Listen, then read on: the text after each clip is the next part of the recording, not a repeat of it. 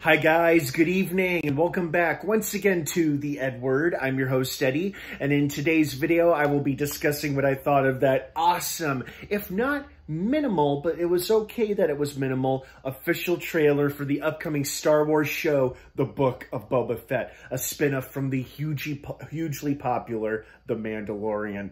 Yes, this is one of our many Star Wars shows we've got coming to us in the foreseeable future. This one is going to fill the gap while we wait for The Mandalorian Season 3, which just started production over a month ago.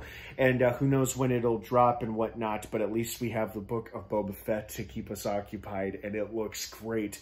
I actually love how it showed us very little by giving us a little teaser glimpse into, this show and showing us this corner of the Star Wars universe, specifically Tatooine or Mos Eisley, Jabba's palace. No recognizable characters, but many recognizable alien species, like aliens we have seen pop up all over the franchise over the years, whether it's been in films or other shows. Very recognizable creatures and alien races. And it looks like Boba is trying to do things differently. I kind of thought he'd just resume ruling with almost an iron fist like Jabba did, or rule in fear like he pointed out. But it sounds like he wants to do things differently and much more civilized.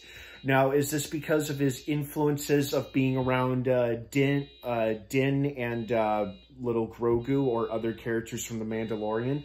Or is this just from his simple survival experience on Tatooine after he lost his armor taken from the Jawas and while being in the Sarlacc pit? Who the hell knows? But I am curious to see as to why he's taken a much more, almost softer approach about ruling with respect rather than fear like Jabba did.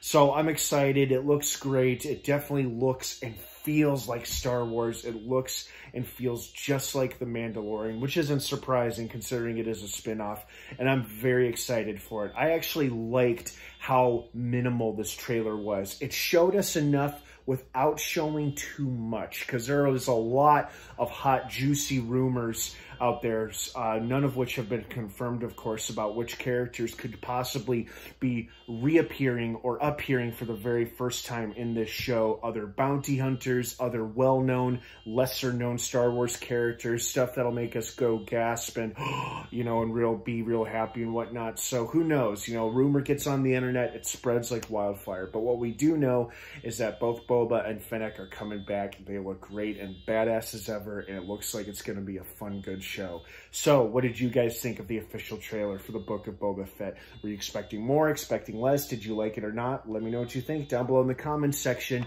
The Book of Boba Fett drops in about over a month. Next month, December 29th, is the big series premiere exclusively on Disney+. Not sure how many episodes will be in this first season. Most likely 8, kind of like The Mandalorian, I would assume, but time will tell, so we'll see. Have an awesome rest of your night, everybody. Thanks for watching. And of course, until next time, may the Force be with you.